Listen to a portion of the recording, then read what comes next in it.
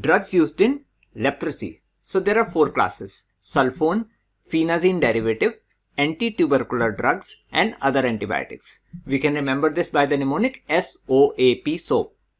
In sulfone, we have a single drug, Dapsone. In phenazine derivative, we have a single drug, Clofazimine.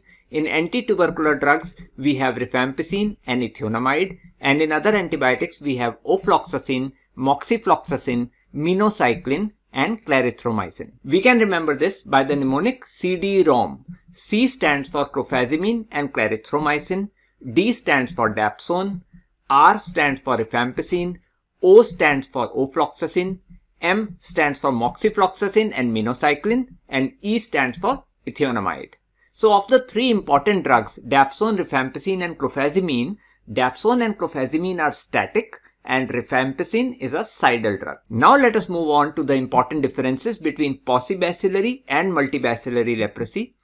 So Paucibacillary leprosy, infectious? No. Multibacillary? Yes. Skin lesions? Less than 5 in Paucibacillary, more than 5 in Multibacillary. Peripheral nerve involvement? 0 to 1 nerve in Paucibacillary, more than 1 nerve in Multibacillary. Biopsy, bacilli is not found in Paucibacillary. Multiple bacilli is found in Multibacillary. Cell-mediated immunity, normal or partially deficient in Paucibacillary, largely deficient in Multibacillary. Lepromin test, positive in Paucibacillary, P for P, and negative in Multibacillary.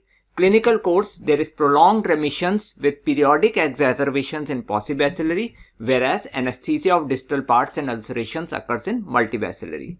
Now moving to the different treatment regimes in Paucibacillary and Multibacillary leprosy. So in Paucibacillary leprosy, we give Rifampicin 600 mg once a month plus Dapsone 100 mg daily. So Dapsone has a D, daily has a D, so Dapsone is given daily, and the duration of treatment is 6 months.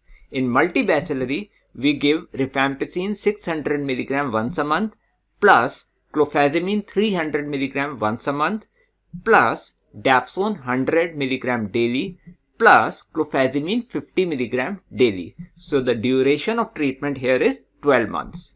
Moving on to some important features about the individual drugs.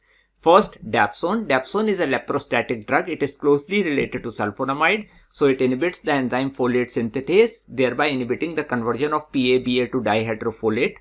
It is metabolized by acetylation, half-life 1 to 2 days.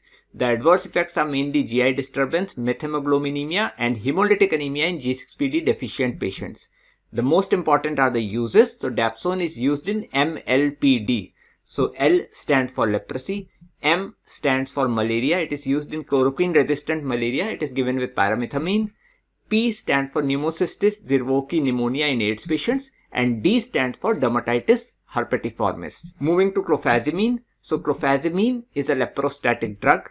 It is a dye and has anti-inflammatory activity. It is stored in skin and reticuloendothelial tissues from where it is slowly released. Therefore, it has a long serum half-life of 70 days.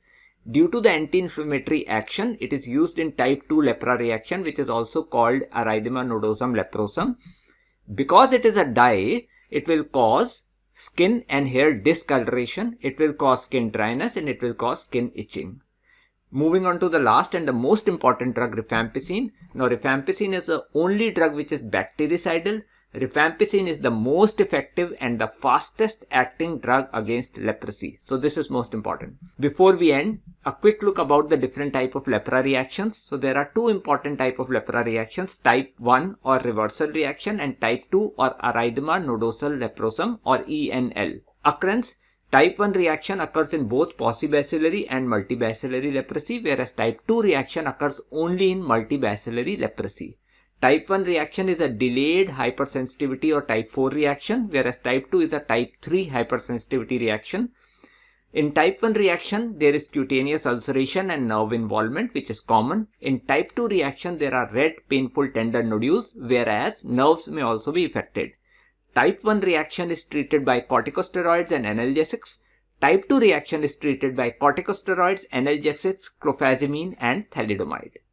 Thanks for watching. If you like the content, please share and subscribe to the channel so that you remain updated with the latest content.